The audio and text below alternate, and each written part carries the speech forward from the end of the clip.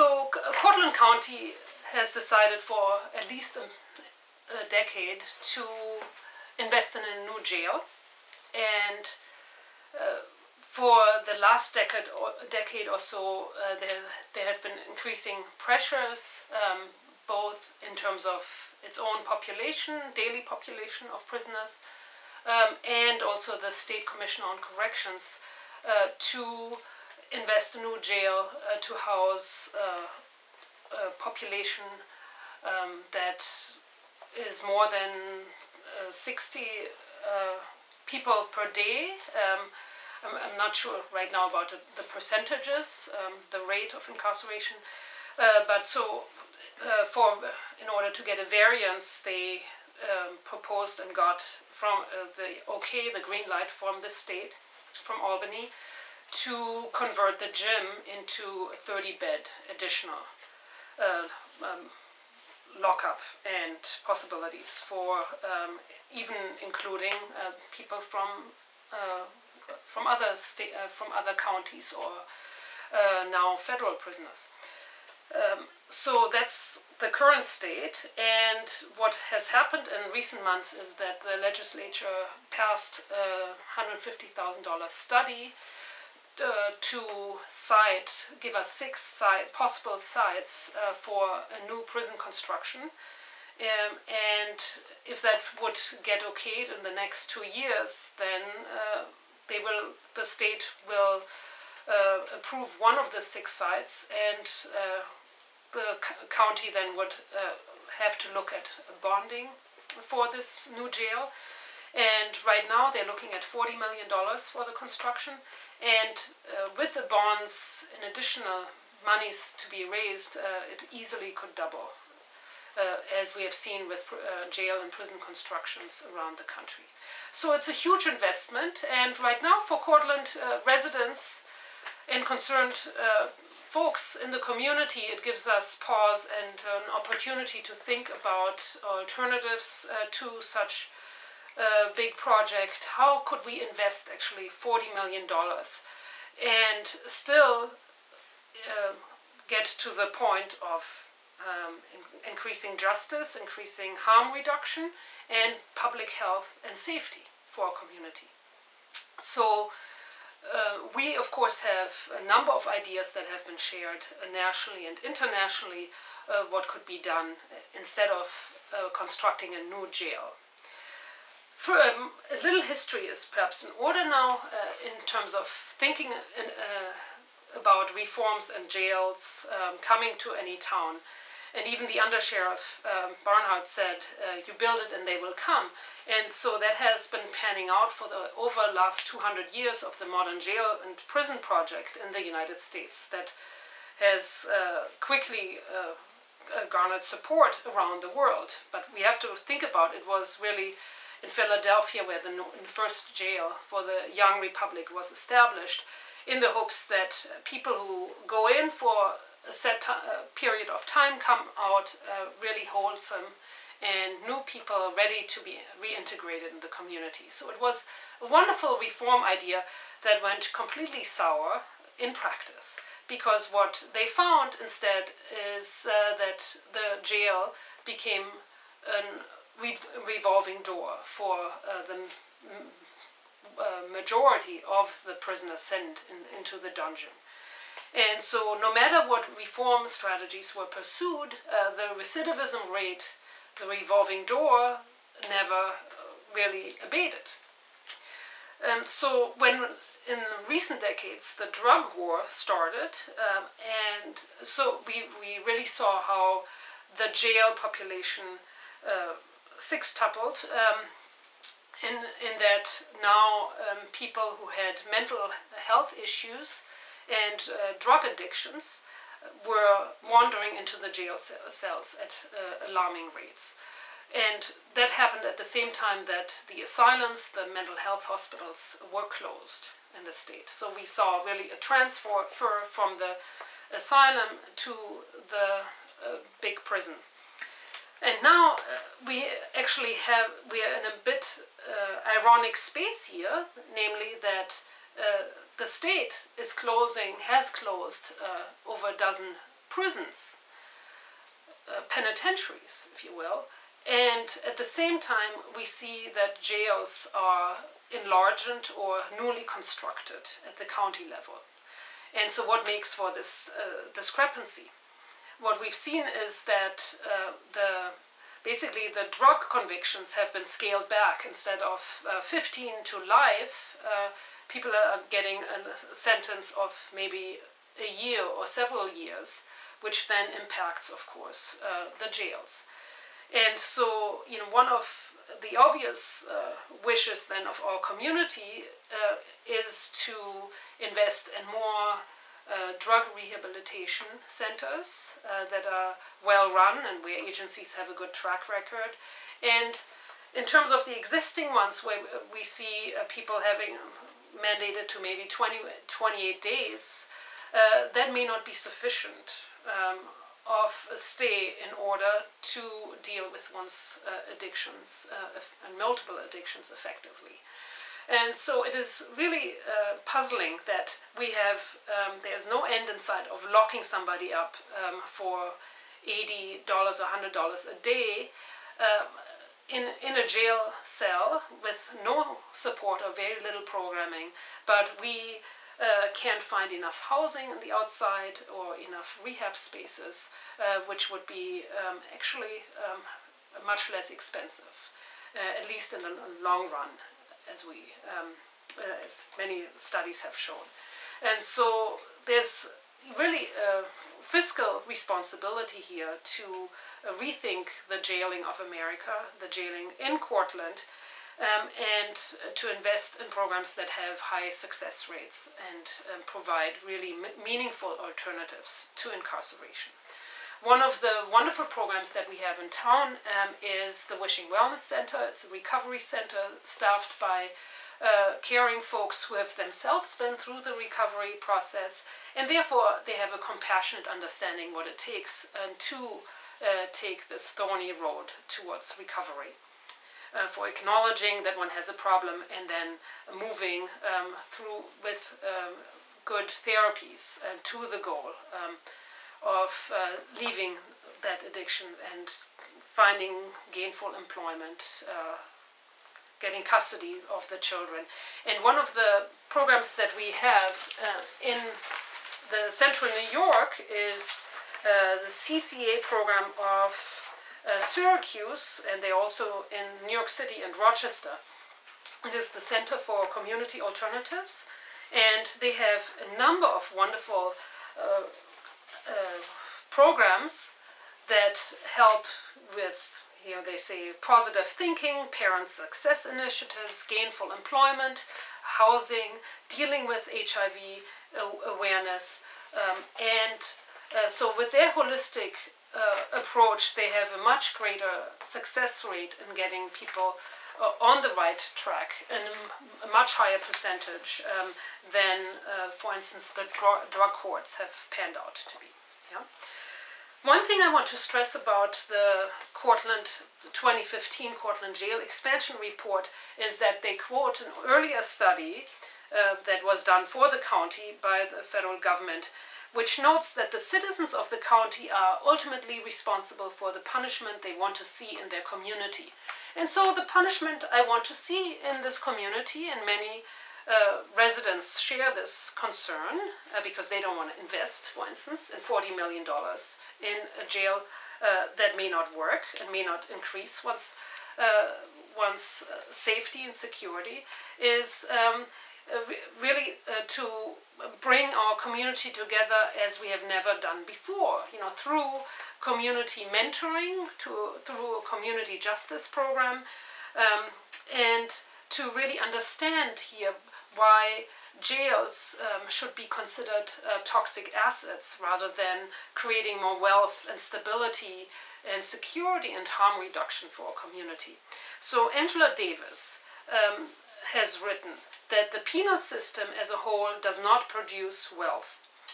It devours the social wealth that could be used to subsidize housing for the homeless, to ameliorate public education for poor and racially marginalized communities, to open free drug rehabilitation programs for people who wish to kick their habits, to create a national healthcare system, to expand programs to combat HIV, to eradicate domestic abuse, and in the process to create well-paying jobs for the unemployed.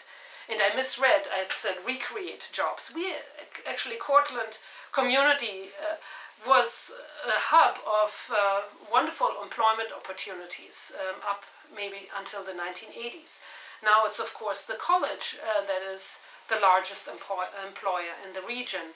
And so we have to think creatively in terms of entrepreneurship, in terms of the working with the new BOCES for technical skills, for high school students that are on the verge of dropping out, not getting a high school degree, and to engage in a technical or vocational path that would be the road towards success. For instance, we all need plumbers and electricians, and that's a job that has a really good track record, and it is also something that is taught, has been taught in some of the prison correctional educational programs, and those folks all have gotten employment.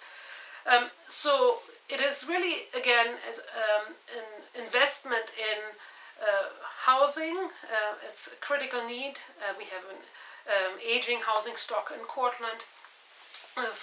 Getting new housing with private-public venture, joint venture programs, to invest in employment, to keep people here, and really have graduates. We draw on a pool of over 30,000 students, college students in central New York, from Binghamton to Syracuse, and many of the students leave the area for lack of jobs. So that also needs to be changed. What we can say in terms of people who go to prisons and the local jail are those who have dropped out of education. We see a lot of people who are basically functionally illiterate in jails and prisons around the country and in many countries in the world. So it is people who don't have literacy skills, who can't navigate the complex technological world of today, who are left out and left behind. And so if we identify those folks at risk of losing out of the educational system, with, for instance, peer mentoring and an adult to children mentoring program, much could be saved. And I also want to remind our audience that New York State penal law was amended in June 2006 to add a new goal to the 4 traditional sentencing goals. The sentencing goals that philosophers established of deterrence, rehabilitation, retribution, and incapacitation. The new law now requires that sentencing decisions take into account the promotion of the convicted person's successful and productive re-entry and reintegration into society. So I am really in good stead here. I'm not proposing anything outlandish. It is actually New York State penal law, and I've educated area district attorneys on this penal law who did not know about it, that it, since 2006, almost a decade ago, added re-entry and reintegration as a sentencing goal. So the old adage of desert-based punishment, they have it coming, right, is tail them, nail them, and jail them. We have to reverse this image. It is not about tailing them. It is about mentoring people, educating them, raising awareness, also raising the age of criminal responsibility. That what is it about 16 and 17-year-olds that make them culpable of a crime and then treat them as adults, filling our local jail with folks that otherwise are considered minors? In terms of policies regarding illicit alcohol, drug consumption, or tobacco consumption, right? And so, raising the age would help a lot in terms of reducing the jail population, because we know, criminologists have told us, that the largest group of people going into the prison system are those between the ages of 16 and 25. And something magical happens at 25 years of age, and that is where the frontal lobe of your brain actually develops its full capacity. So the brain actually grows till at least the age of 25 in most people. And what the frontal lobe does, psychologists tell us, is monitoring the executive functions. How well are we thinking about the consequences of our actions? A certain male population, youthful male population, is really high risk in the decisions they make and perhaps forgetful of the consequences of their actions. And they can be lovingly told and mentored to not do certain things, or hear the things, the fallout of your actions, and they will harm you and certainly lots of other people around you. And one of the prototype cases, of course, is driving without a seat belt, and thinking about the large ramifications to society in terms of that irresponsible action, right? And so if we divert youthful offenders into the youth division of the criminal justice system, we have already emptied out the local jail dramatically. So that is one take. And with the youth specifically, and through education and training, we can then really focus on the reentry and reintegration as part of a wonderful harm reduction and public health and safety strategy. Furthermore, we have seen in a statistic that the Cortland jail had a population of about 30% of black people incarcerated. That seems rather unacceptable, given that the census shows the black population of Cortland is about 3%, maybe 4% in 2015. So there's really an over-reliance on the jail system to punish residents who are black prior even to their sentences that they're given. And national data also basically just show that kind of racial discriminatory justification, that black and also Latino defendants get routinely higher bail set, their pre-trial sentence may be longer, and then certainly their punishment may be disproportionately harsher than those given to white defendants. So what we really need to get at, one of the huge issues, is that a local jail has turned into a bail jail. And this is also the analysis that our Chief Justice Lippman has come to, and repeatedly in his State of the Union, or the State of the Justice System in the New York State, he has told the legislature to reform the broken system. And what it means is we basically need to get rid of commercial bail.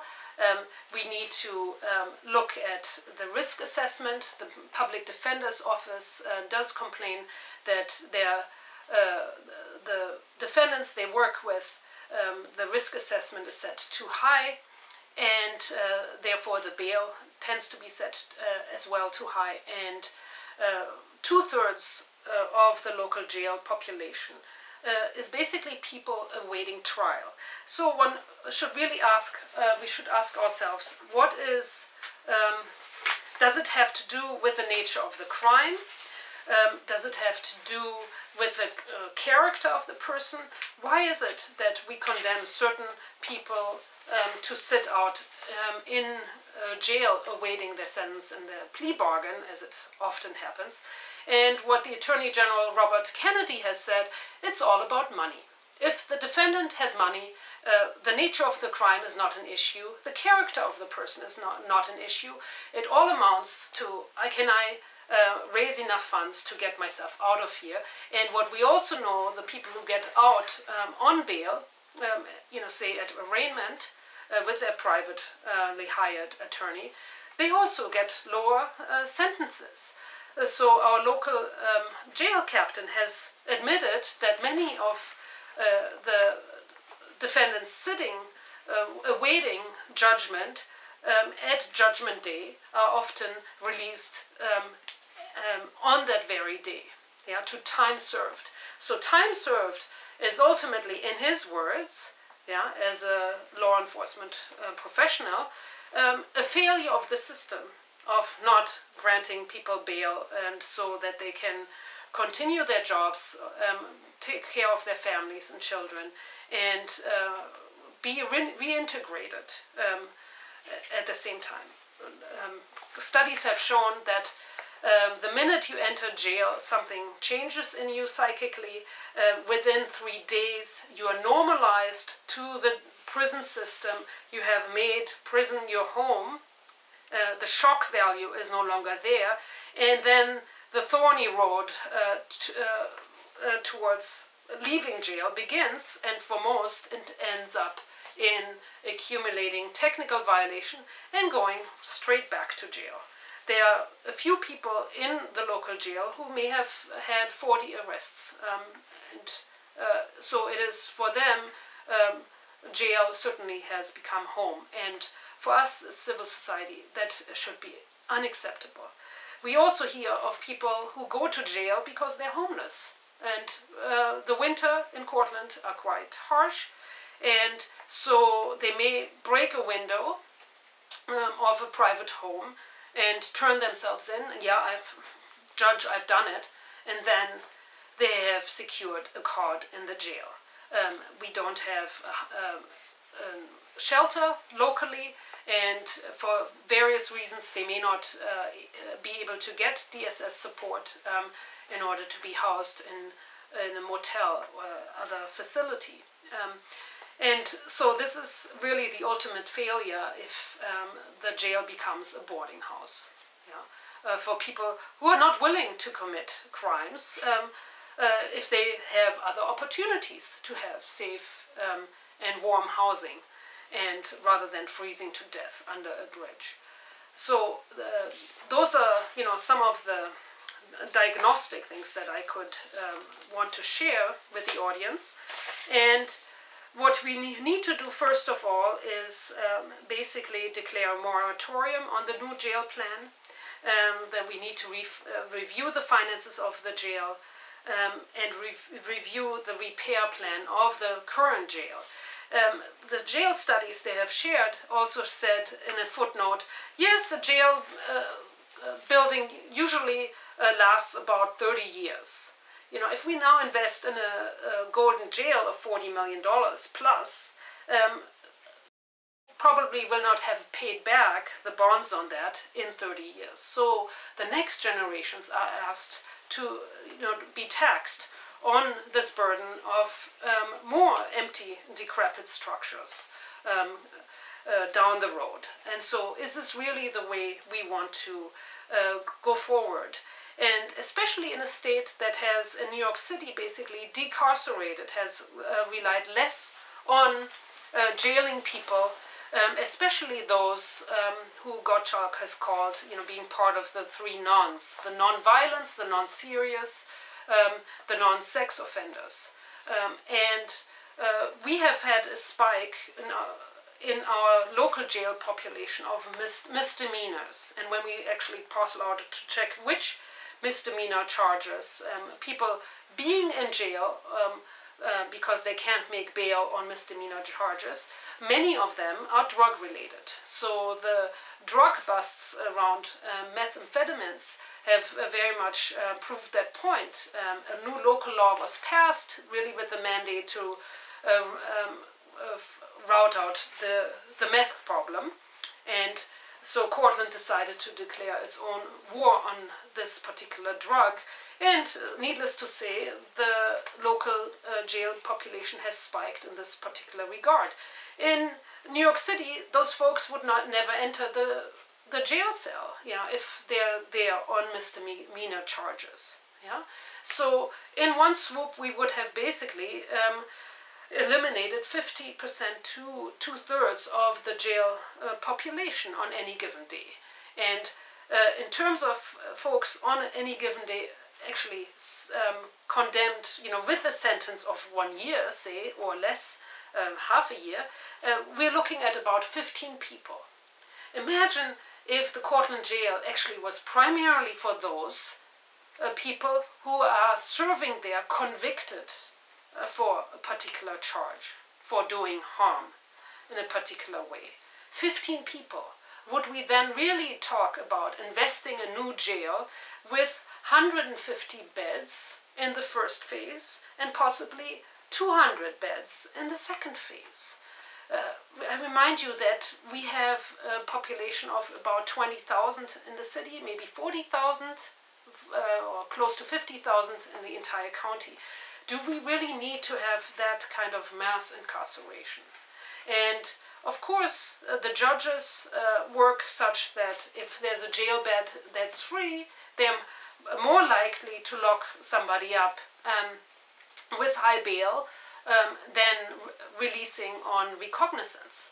And what we really need to do is to ask that the police issues tickets and summons instead of issuing arrests, and book people overnight or book them to jail, the county jail rather than city jail. With advanced technologies, it should be possible to ascertain the flight risk. When you fingerprint a person, where are they going to go? Skipping state line no longer is an option in terms of not being found. So it is. We are working really in the sense, at least in our thinking, with 19th century technology in the way we are thoughtlessly throwing people in jail who could very well be living in the community at a fraction of the cost of what it takes to jail somebody. So we need to review specifically who actually is in jail. So we really need to invest in an assessment of our needs and whether alternatives to incarceration that are focused on justice reinvestment strategies could be beneficial. So I'm not specifically talking about probation here or parole, but really in terms of reintegration as the penal law from 2006, amended as it was, suggests to us. So we need to invest in judges, really have a communication and dialogue with them to share with them the problem of the jail bail. And I don't think they are really educated in the sense that I, for instance, had the luxury of educating a justice ministry, or the person who ran the Ministry of Justice for the entire country of Mali in West Africa. He told me, yes, Dr. Nagel, I was very much into harsh justice. I locked up people for a long time, and then I had a change of mind. And it was when my children came crying to me at home and saying, "Daddy, the other kids, neighborhood kids, don't want to play with us." And he said, "Why? Why is that?" "Well, they're telling us that you are kidnapping people." So he had all of a sudden a change of heart. To say, maybe I need to invest in something else than throwing mindlessly people into jail, when we know fully well they tend not to come out as whole persons. As I said, it takes only 3 days to acclimate yourself to the prison culture, and the jail captain has shared with me that yes, he's seen a change in demeanor with people who are locked up for more than 5 days. Yeah, so maybe in Cortland it's 5 days, but nationwide the studies share with us anything over 2 days has really quite terrible effects on rehabilitation and then reintegration. We need to abolish commercial bail, as I said. We need to train all officers regarding mentally disturbed persons. That there's already efforts in doing that, so that the tasering rate has gone down in Cortland. that is really good news, and more, I think, needs to be done to train all officers in the various departments, the sheriff, city, police to begin with. And really important is also to consider training officers on implicit bias and unintended racism. It is, to me, unacceptable that we have a very different racial a rate of incarceration that affects the African American population much more so than the white population. And so, as the Justice Department has asked various large police departments to do, perhaps a racial impact study could show, where we are lacking, what the patterns are, and how to help individual officers to change their policies.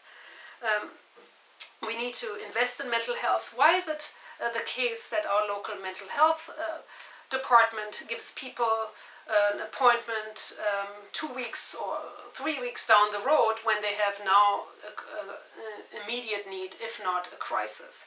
If it's a full-fledged crisis, there may still be an opening in the psych unit in the hospital, but that will be very expensive.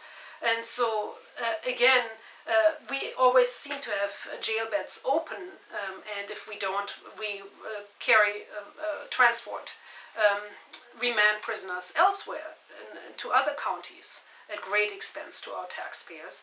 But we seem to not manage to get larger mental health unit to work effectively at a need basis, and help people, all of the people who need it, not just those who have great health insurance.